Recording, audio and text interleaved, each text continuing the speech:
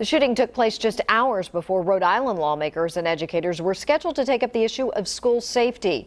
Local leaders are meeting at the State House right now to decide how best to prevent and prepare for these kinds of situations. Eyewitness News reporter Susan Campbell joins us now live outside the State House. Susan, as you just mentioned, that hearing is still going on, and senators tell me it couldn't be more timely.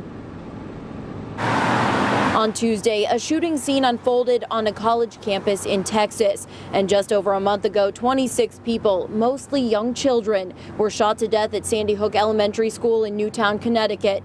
Now Rhode Island lawmakers are asking questions to find out if schools in the Ocean State are as safe as they can be. It's because of all these issues that we need to be aware of what plans are in place. In Rhode Island, we are in good shape. We already have been practicing lockdowns, and we're very much aware of safety issues.